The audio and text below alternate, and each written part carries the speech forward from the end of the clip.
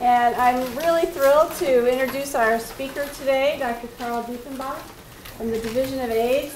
So Carl is the director of the Division of AIDS at NIAID, and this is a big job. He is responsible for about 150 federal employees and oversees a budget of around $1 billion, and basically has to help coordinate and find synergies between the clinical trials networks working on treatment and prevention, vaccines and other biomedical prevention, network of sites around the globe, and he managed to do this without losing his cool. Being involved in one of the networks, I know this can be a very challenging position, but he also oversees a lot of basic science research, and he has a PhD from Hopkins in biophysics and previously ran a lab and was also overseeing a lab program at NIH. And so it's really a pleasure to have him here with us today to talk about HIV research, creating synergies to end AIDS. So thank you for coming, Carl. It's a pleasure to be here and see all of you today. So I accepted this invitation to speak back in April. And it's one of those situations where what could possibly be going on in mid-December? How bad can it be? Well, I made it. That's the main thing. And I never thought about canceling, because I think this is, it was always an important day on my calendar, and it's so good to be here. So per protocol, I have no conflicts. However, if you really think about it for a moment, I probably am the most conflicted person in the room, because there's probably in some way I have an interaction with most of you at some level through grants and or contracts or past experiences. So I guess we'll just leave it as I have no conflict. So I thought I would, again, what I'm going to try to do is walk you through where we are currently in the areas of prevention and treatment research, and not focus so much on where we've been, but really on the vision of where I think we're headed. And that'll also include some work on cure and vaccines. And really, one of the areas where I have been focused is trying to create synergies between behavioral and social science research and biomedical research, because I think this is an area that absolutely needs more attention, and I'll talk about how we see that occurring as we go on. So this is an interesting slide for me, because this represents the major clinical trials that have been performed since 2006 to today. And the ones in red are the ones, sort of the wall of shame that failed for one reason or another. And there's some very interesting lessons that can be learned from this list. And notice that there's a couple vaccine trials, a couple microbicide trials, are the primary ones where we've had issues. And I did include on here as a success the licensure of Truvada as PrEP, as a major output of these programs. So where are we today? What have we learned? Well, we know that adult medical male circumcision has an impact and is sustained. It doesn't attenuate with time. Efficacy is not the same as effectiveness. So primarily what we are dealing with in many of our studies are questions of adherence first and foremost. And for both treatment and prevention, adherence is one of the absolutely critical issues. Because what we need for treatment, obviously, is sustained virologic suppression, and we need for prevention is people taking whatever their prevention methodology is on a daily basis. PrEP is licensed in the US and is moving toward licensure in other countries. Yet, even though it's one pill once a day with high adherence, PrEP is nearly 100% effective with high adherence, and that remains both the challenge and the opportunity. We do have the possibility of correlates of protection. Good to see you. Nothing like embarrassing him. You're welcome. Together, as we go forward, if we realize we need to focus on adherence and we need to focus on social and behavioral factors that influence adherence, we need to be able to design these into the biomedical strategies as we move along. So where do we go from here? So just where we are today is HIV testing is the beginning of everything. That's how people know. They know their status, that they're either not infected or HIV positive. If they test positive, they must enter the care continuum. And the care continuum is this very complicated pathway that we take patients through, from diagnosis, through clinic visits, through primary care visits, through starting therapy to ART management. And this takes months and months to get to a place of sustained virologic suppression. And so the newest data out of CDC looks like this, that at the end of the day, in the United States, on average, 87% of people are aware of their HIV status. And we run down the list from how much are linked to care, who's retained in care. And in the data that's currently available from the CDC, 55% of the people are virally suppressed. This is not very good. This is not going to get us to 90, 90, 90. So are there strategies that we should be experimenting with, or are there models that we should be trying that could be doing something different? So fundamentally, if we think about where we are with ART, what I've been saying a lot lately is pills do not take themselves. ART, the giving somebody a prescription is an act, but we need to actually engage the patient in ways that are effective and maintain them in a team environment where they feel welcomed and encouraged. And you can start by asking the patient the question is, what are your goals? What are you seeking to achieve through therapy? Can we keep the patient engaged? Can we then have appropriate teams set up where there's follow-up for missed visits, where we watch for warning signs of lack of adherence? And so from a research perspective, understanding the biological and behavioral and social drivers of non-adherence, primarily stigma, and how to deal with all the different forms of stigma, can we then truly start having an impact? But at the same time, can we approach the clinic differently? And so these next couple slides are about the RAPID model out of UCSF, where they fundamentally take the entire process, going from diagnosis to ART start, and compress it into a very short period around the time of diagnosis. So fundamentally, it requires taking any clinic structure you have, standing it on its head, integrating everybody, making many people do many different tasks. But at the end of the day, with the rapid start, somebody is diagnosed, starts therapy that day. And if you think about it from a social experiment standpoint, the individual is probably most vulnerable to new information at the moment of diagnosis. You have this opportunity to help that individual deal with the facts that they have just been presented with of being HIV positive. The idea that you've been diagnosed as HIV positive, your life will not end. We can help you. You can start therapy today if you like. Here's what we need to do, and here's what we're going to do for you. And you are then engaged, and you've created a new type of bond in that crucible of pain that individual is going through. And also, by reaching out to them at that moment, you may do something for reducing the stigma associated with being diagnosed, at the same time dealing with the self-inflicted stigma that comes with being diagnosed with HIV.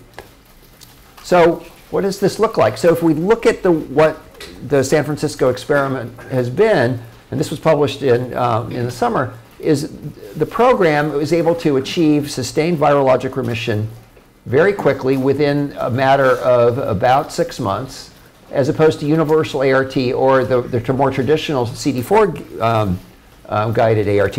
So to me, I think there's something here, and there are probably other models that need to be developed, but it requires everything sort of change.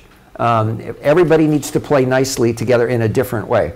And I realize this is a challenge, but I think this is an important tool that we will need to have, because if you think about the number of transmissions that can occur in this time frame where people are taking up ART, we need to get, if test and treat is going to be it, we have to get people to this level of 100% and sustained virologic suppression.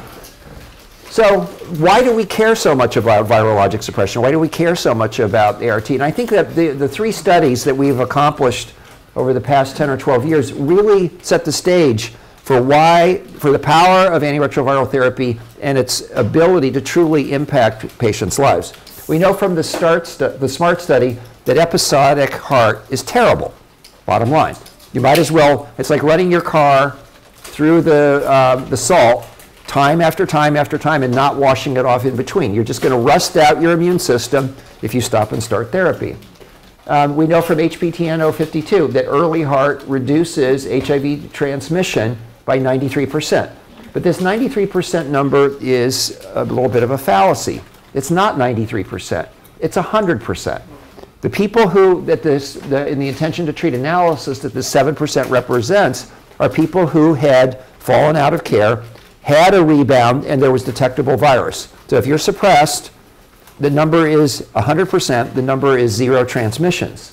And then, of course, the START study, which everybody said would be a failure and a flop, and I got excoriated for going forward with it time after time, showed the impact of the earliest possible interventions in terms of reducing TB and cancer and heart disease.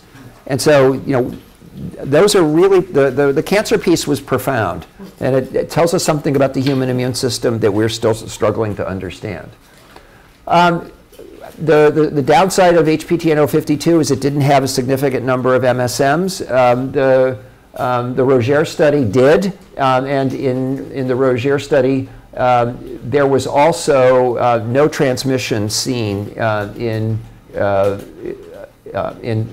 viral suppression. So I think, you know, the wrap on 052 is it didn't cover MSMs. I think this solves that issue largely. So I think we can safely say that 0 equals 0 and take it from there.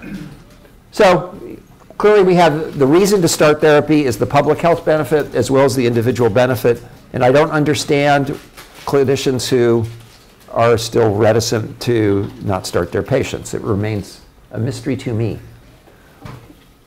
And this has then been translated into guidelines. You know, on the strength of the recommendation was changed to an A1, which is exactly where it should be. So I think the next step for the guidelines committee is to go back and look at the language around transmission. And we'll see what Alice and Chip and Marty and Cliff Lane can do about that. So let's talk about where we are today with antiretroviral therapy. I mean, we're in a really good place with ART. Its current therapy is more than sufficient to maintain disease-free and non-transmissible state as long as people reliably take their medications. But if we're going to advance therapy, we can advance on two fronts. Can we improve adherence by going with long-acting? And so, like with prevention, can we move into a realm where we have an injectable or implantable regimens? And as the drugs come along, I'm seeing a time in a point in time in the relatively near future where for treatment and prevention, we will probably have injectables or implantables that will last 6 months or a year. And that will be an additional game changer when we can get to that level. But ultimately, what we need to do is also continue to improve ART so it takes on some other properties that can help us in the area of HIV persistence. So we need to be able to get people virally suppressed so we can move toward looking at these questions of persistence. But what we need to do is get to a point where we can stop therapy and have sustained virologic suppression. But this is the current state of the art. This was one of the first studies that was done where people were treated and treated well for a number of years. Bottom line is most rebounded within the first 20 to 30 days. The occasional patient may control. Chances are that patient would have controlled anyway and maybe didn't need to be on therapy. They could have been an elite controller at that point. So this is the challenge we face, is can we then, when people stop, can they control? So if we're going to talk about a cure or sustained virologic suppression in the absence of therapy, really what we're seeking is a strategy for treatment that is simple, that doesn't require tertiary care, safe. It can't be any worse than what we have today. People are going to use anti-PD-1 antibodies where we see in cancer that we're rotting out people's hearts. We can't do that. We cannot have that be part of our regimen. First, do no harm. And ultimately, we needed this to be scalable because a bone marrow transplant or the kind of thing that the Berlin patient went through is not sustainable, scalable, or practical at any level. So again, you all know this very well. You have one of the leading people in the field who wants to cure mice. Mice are people too. Yeah, just like corporations are people. So we want to be able to eradicate using a sterilizing cure, but also there's the strategy of a functional cure.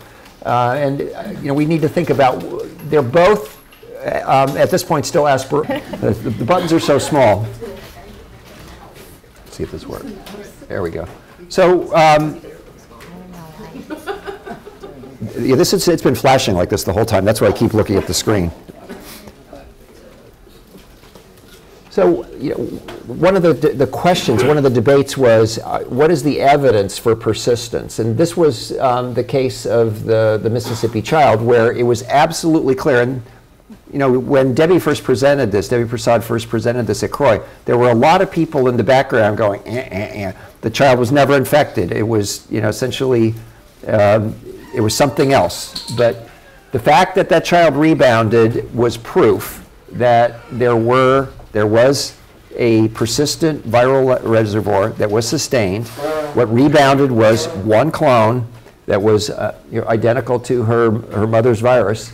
And it really was, as depressing as that was, having that rebound, it really solidified the fact that viral persistence is real, and it is one of the challenges we face. So in terms of what we are doing today for eradication, there are a variety of strategies that involve, if you have a latently infected cell, we need to be able to activate it and then kill it. And there's all kinds of strategies under exploration in terms of methods of activation and approaches to killing. Immunological methods may be quite a challenge, particularly when you have the full gene expression of an HIV virus, because NEF does tend to downregulate CD4 and the appropriate signals so that the cell is then blind to the immune system. But ultimately, we need a variety of systems. And perhaps ART can play a role here. Can you design therapy that, in addition to suppressing the virus, will kill the an activated cell at the same time? So I think there's some interesting drug discovery components that can go into this that we still have in development. Additionally, there's a set of ideas about, can you permanently put the provirus to sleep? And there's a very interesting set of findings on microRNAs and RNAs that are copied off the non-coding strand of the virus that are playing a role in maintenance of HIV latency. And those other gene products may also be very useful in terms of targets for immunity, because if you are making a protein off the opposite strand, could you then attack that cell as a latently infected cell through the expression of that specific set of epitopes? So there's a lot here that, that is yet to be exploited in a good way. Now let's see. Here we go. So let's talk about functional cure. So many of you have seen this paper, and I think this is a really good example of where you don't know where the next kind of breakthrough is coming from. This was a paper that appeared in October. And those of you who attended R4P or attended the NIH Cure mission saw Dr. Fauci make this presentation. But I just think it's important to share with you some of the details of this finding. So fundamentally, what they did is they took a series of non-human primates and infected them for a reasonable period of time, for 5 weeks. So it's not like you stopped early in acute infection. You actually had the peak, you had an immune response, and you actually had some level of control starting back to occur. So you had the ability to establish a reservoir, and also to lead to some virus being trapped on FDCs and other places. They started therapy, and the therapy lasted through period 2, phase 2 and 3. They started with injections of an antibody against an ICAM called alpha-4 beta-7. which is expressed at very high levels on CD4 and very close to CD4. It's one of the critical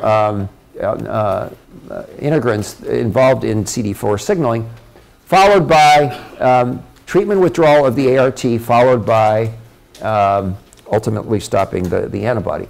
And so these are the phases laid out again. The infection was with a cloned virus, MEC239, treatment, sustained treatment with antibody and heart, just heart, then just the anti-alpha-4 beta-7, followed by withdrawal.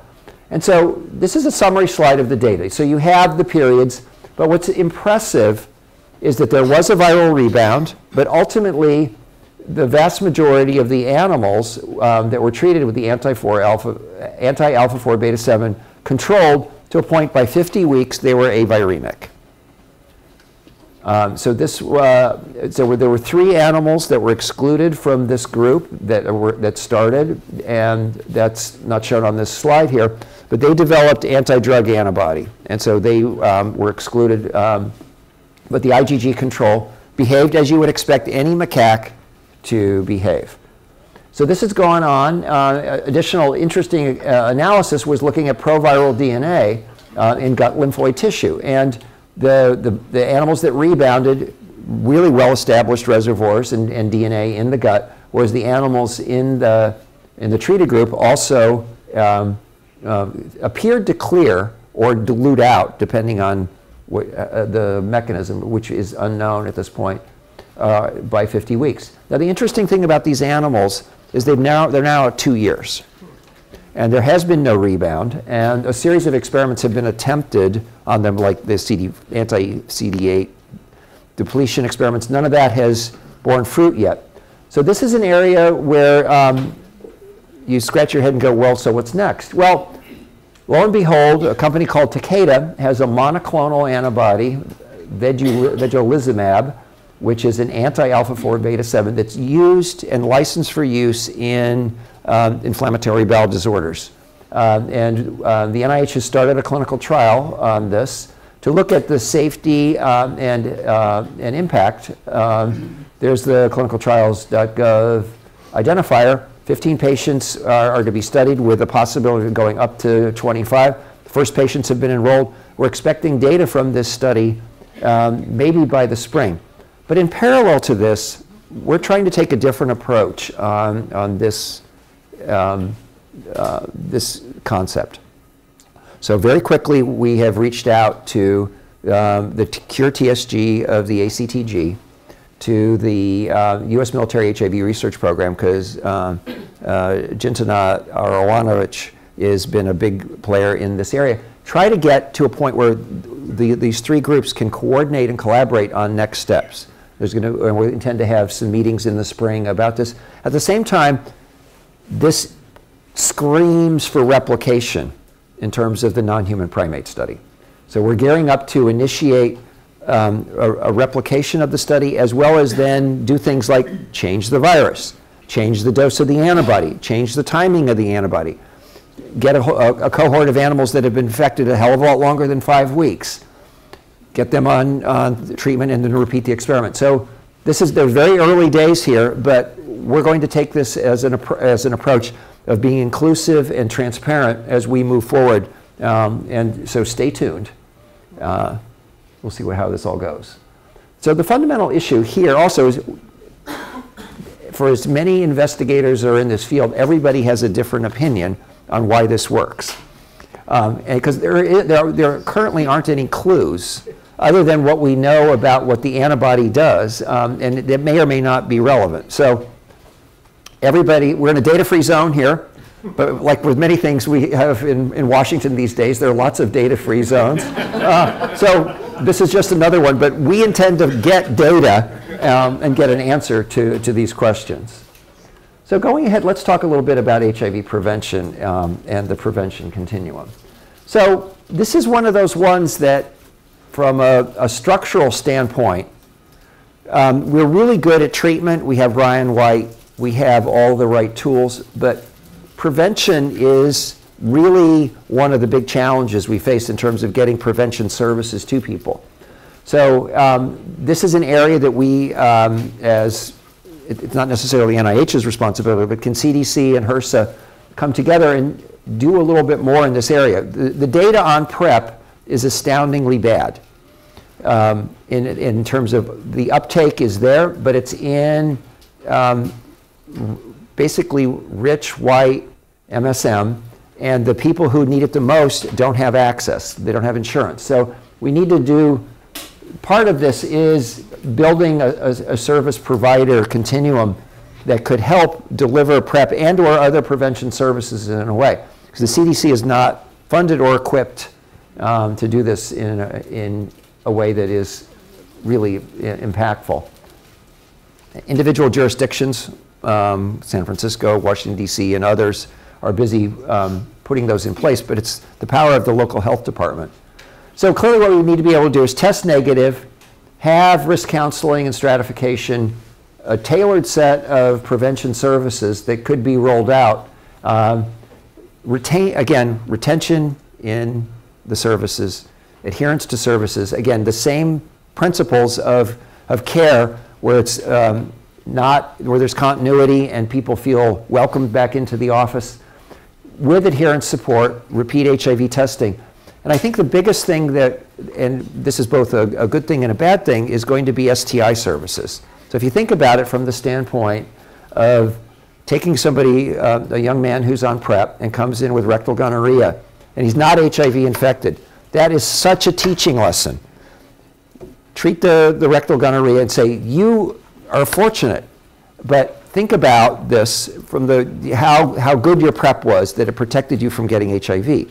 And then that will be an adherence booster, and then hopefully they'll come back before their symptoms get so bad that they, with whether it's syphilis or gonorrhea the next time. So this is the challenge we face, is being able to, as clinicians, being able to get in and deal with these individuals and deal with the specific tough questions about behavior, about risk, about condom use. Again, many of these young men won't want to use condoms, but if they're not going to use condoms, make sure they come back for appropriate STI screening. So we have what goes in a prevention toolkit, and this is what we're struggling with in South Africa. PrEP is not part of the prevention package in South Africa, only for commercial sex workers at this point. But the rest of these pieces could be in terms of needle exchange, STI treatment. Medical male circumcision is available in South Africa. They're struggling with some level of rollout, but all of these can come together. But ultimately what you need to do is build a prevention package that is specific for the target population. So where are we today? HIV testing is as I've said, is the input, is where you start. You know and somehow that needs to be promoted and given special, there's special badge, I know my status kind of button, so that whether you're positive or negative, you're honored for knowing your status. Therapy is a cornerstone of what we need to do in prevention. We need to reduce the number of viremic people simply because that will reduce the pool for exposure. So that gets back to the whole business of adherence, adherence, adherence. We need, and this is where every epidemic is different and every target population is different. So can we tailor prevention packages based on cost, population, and effectiveness, but also make the prevention package of interest and desirable to the target population? That is a part of the challenge. Can you use social and behavioral research tools to figure out what people are interested in using? I mean, as we've gone back in the VOICE trial and in the ASPIRE trial, talked about pills. Young women in South Africa are not interested in Truvada for pills. They walk around on the matatu and they're shaking in their purse and everybody thinks they're infected. It's the pills themselves are stigmatizing. Either we need to change the packaging of the pills, but in talking to Gilead, you can't put Truvada in a blister pack. It has to be packed with a desiccant. So maybe TAF will be better down the road, but we'll have to wait and see. But we need some clever packaging on it so that we don't have just the associated stigma of pills. So can you create bling with pills? The joke is maybe the ring was all bling, and that it was worn and not used, but we just don't know. So we need to be able to then figure out how to more effectively use PrEP, as well as evolve PrEP, and monitor and evolve prevention strategies as we have an impact in the epidemic. The epidemic's going to change, and then the prevention package may need to change, and what you're doing may need to change depending on progress in specific population. So, this is not new news. PrEP is one pill once a day. Although we've had IPER-Gay and PROUD and other studies that have looked at other dosing regimens, our studies haven't really shown that it has worked as well as, say, the French have seen. But PrEP is about adherence. PrEP is not a magic bullet by itself in any way, shape, or form. Again, pills don't take themselves. It has to be embedded in a package that is delivered in a behavioral and social context where people understand what they're agreeing to, and then counseled and appropriately supported as they move along. And I can't say enough about needing to address adherence issues. So as we move forward with the new agents, I don't know, somebody said to me today, VRC01 was the AZT of antibodies, and I so agree with that, because that's about the level of effect that we see with that antibody. AZT was pretty darn good in 076. What we see in AMP will be a very interesting result. That's the big antibody study. But what we have is long-acting rings, plus or minus contraception, possibly, if that comes along. The issue I have is what we need are PrEP agents that protect against all routes of exposure. And I think that as we go forward, that's the advantage of long-acting injectables and implantables. And cabotegravir is the first off the dime. And so we had the ring study, which as Aspire evolved into HOPE, and that is open. We're specifically looking at adherence issues in women. Of what does it look like if you tell a young woman that she can participate in the trial, she can get all the benefits of being in the study, but you don't have to use the ring. It's okay. Just tell us you're not going to use it. We're not going to force it on you. You'll get the other adherence pieces. What is the level of uptake in that situation? It's going to be an eye-opener one way or the other.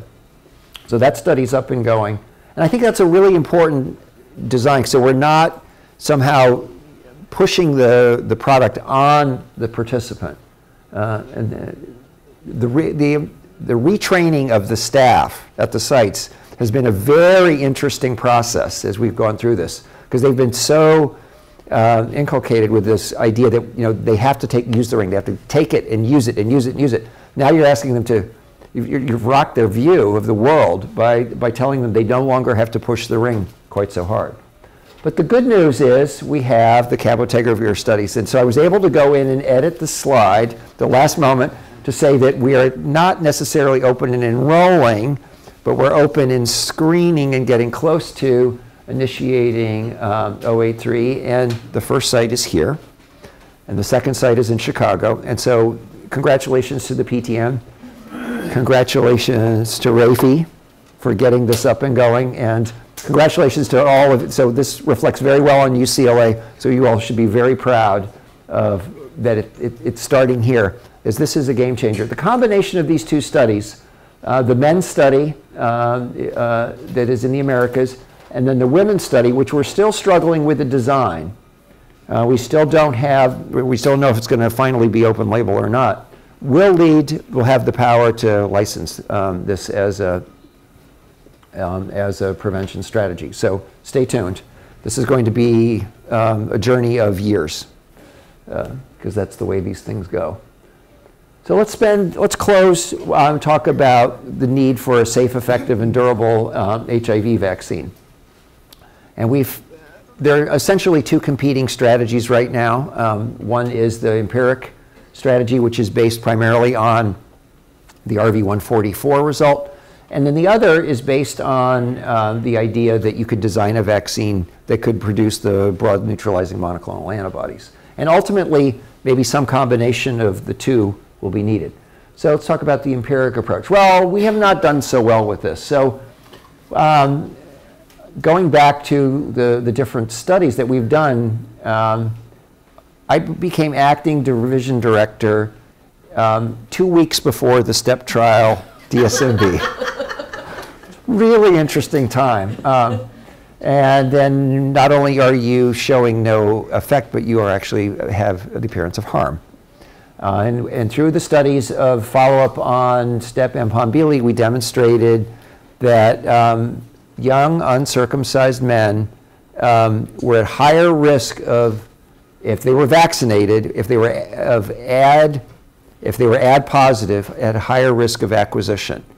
So then we had the bright idea, if you stick your finger in a light socket, will it happen a second time? So we went ahead and did another AD5 trial, HVTN 505, which was Gary Nabel's product at the VRC, but we excluded MSM that were ad seropositive. And we didn't see harm, we saw no level of activity. So now it's time to take a new approach. And building off of RV144, we have spent the last 7 years trying to understand why this worked, how it worked, and then design a regimen that could work in South Africa. And just over the last 2 weeks, we opened the study the big efficacy study. And what we had done in the meantime is we had determined these correlates of an IgG against the V1, V2, non-neutralizing antibodies that could mediate ADCC, and then an IgA response, which actually correlated with the risk of increased infection, but it wasn't your classic methodology that it would actually enhance infection. It actually was the IgAs were competing with the IgGs. And I think that's an important distinction. So this study, we took the design, we built it, we tested it in a study called HVTN 100. It passed all its marks. So we are reasonably satisfied that we are testing a vaccine that has improved strength, possibly using multiple boosts, modified vector, and new adjuvants. We're going to evaluate in 702 for better strength, better breadth, and better durability. We've launched, we'll enroll over the next 20 months, and then probably within 12 months, if there's a strong signal, we'll actually have a hint. So that'd be 32 months from now. Mark your calendars. And that's this. That was we notified the world that we were going to launch in November, and we did. This was when we released the results of the HVTN 100 study, and that was then also discussed at Durban at AIDS 2016. So let's talk a minute about making a deductive-based vaccine. So there's a fundamental assumption in this strategy, and that is, do broad neutralizing antibodies, if induced by a vaccine, will they afford protection against HIV? We don't know. And to a certain extent, this is the question that AMP will answer. And the answer may be yes, but you need 50 to 100 micrograms per mil of antibody in the bloodstream in order for this to work. In which case, this methodology will not work. You cannot have that level of induction. It may be that if we're in the 5 to 10 range, this will be fine. So I think that AMP is an important piece in our understanding of whether or not this strategy will actually work. And that's enrolling really well right now. So it has been truly a scientific tour de force as you take that sort of gray blob in the background that is the HIV trimer and map where all the broad neutralizing antibodies have been shown to bind. There are a large number of sites where the monoclonals all bind. But these monoclonals, when triggered in infected people, are triggered in people that are not virologically suppressed, and they really don't have that big of an impact on disease progression. Although VRC01 and all the derivatives of VRC01 are isolated from an individual who's a long-term non-progressor. So that individual has relatively low viral load. But What we don't know is the role of the antibody versus any T-cell help or CD8 response that's there. But we have all these antibodies. Can we figure out how to use them? But ultimately, the goal is to take those sites, build an immunogen that can then reproducibly induce these broad neutralizing antibodies. So this is in its own way a bit of magic is required because of the complication and the differences between all the broad neutralizing antibodies. So NIH has made some very big bets in this space too with two Chavis, one on the West Coast and one on the East Coast, as well as our own VRC at the NIH. So stay tuned on this one. There are a few immunogens that are now entering trial, but this is very early days. And so far, it isn't exactly thoroughly promising at this point. Time will tell. So the question I pose to all of us, and this is the challenge to me as the person who really sees this as a very important time in HIV treatment and prevention research, is how's this slide going to look for me in 5 years? How much red is going to be here in terms of trials that have failed miserably? How much is going to be black? But ultimately, at the end of the day, what have we been able to take and then put into clinical practice so that we can actually impact people's lives? So in conclusion, this is my concluding slides. I think we are really, I'm a very optimistic person in case you can't tell. We are on a fast track to, I think, if we can get all these things done, to helping to bring about the end of the pandemic at some level, at least control it.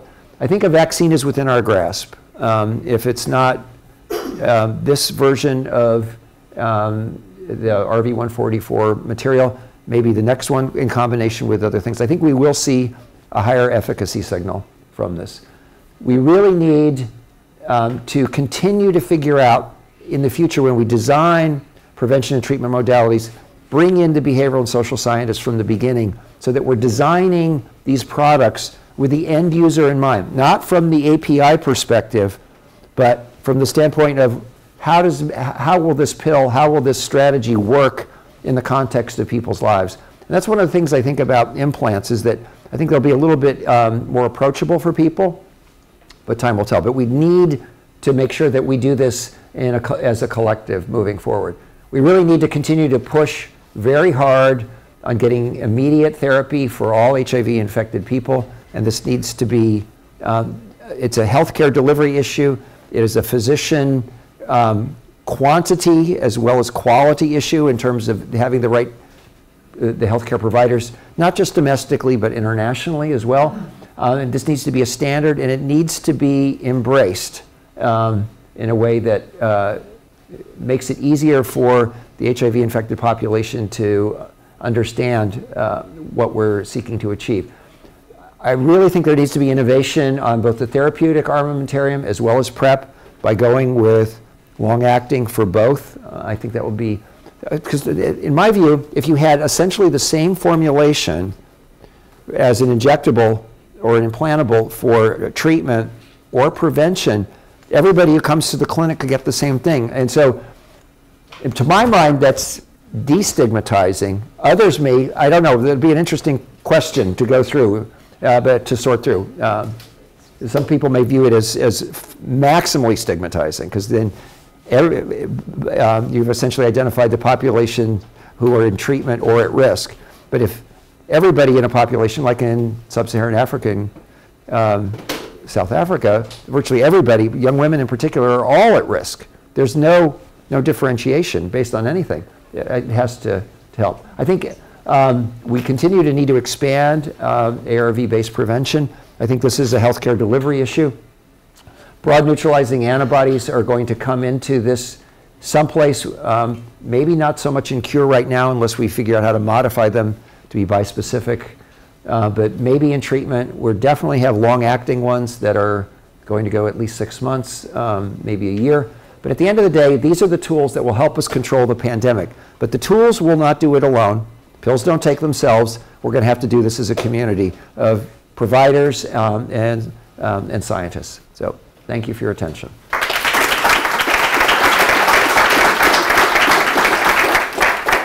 That was terrific.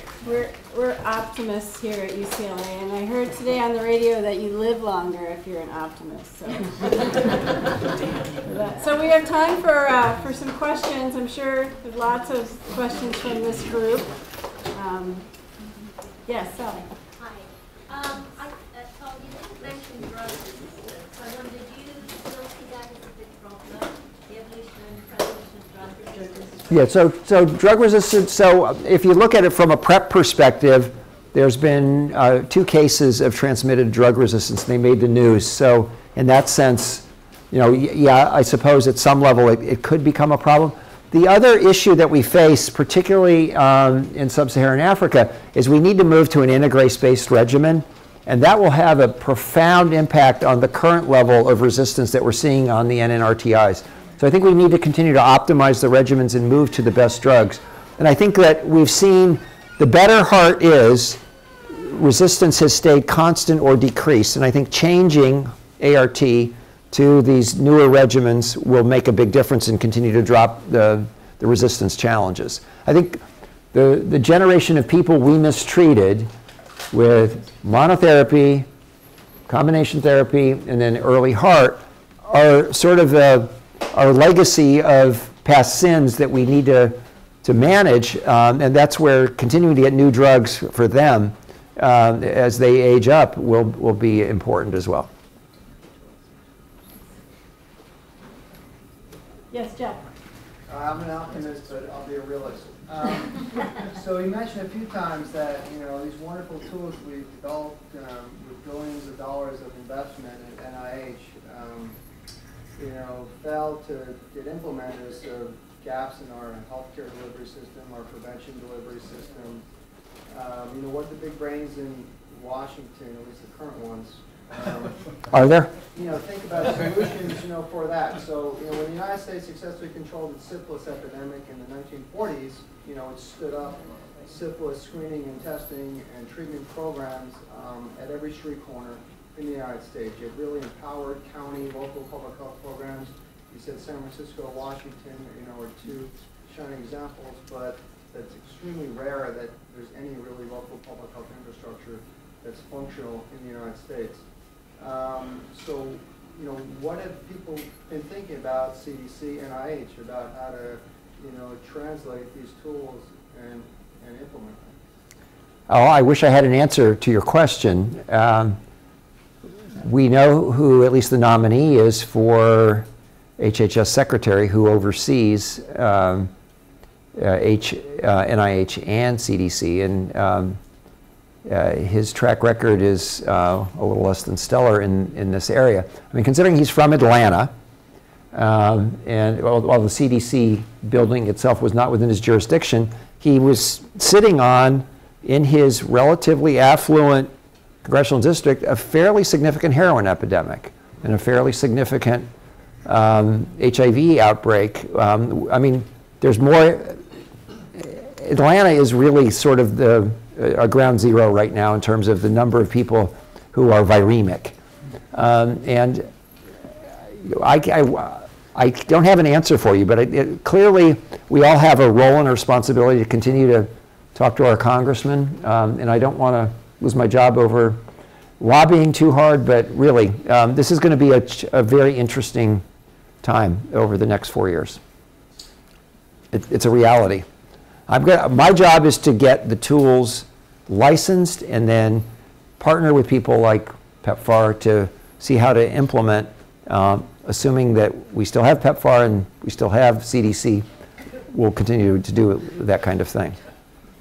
I think that just to comment on that a little bit more, it does seem like part of our responsibility as people who do research in this area is to help educate the public about how close we are to really controlling the epidemic if we successfully deploy the tools that we have. And we don't, you know, find the venues for doing that, but I do think that's a really critical thing, because people really question, you know, all this investment in HIV over the last 30 years has really created a tremendous armamentarium of interventions, and trying to find a way to sort of close the deal over the next 10 years or completely lose control of it. I think those are the... I think that's a really good point, Judy. So you can phrase it in an elevator speech. Do you want to be the group that is responsible for prolonging the epidemic, or do you want to be the group that finally ends it?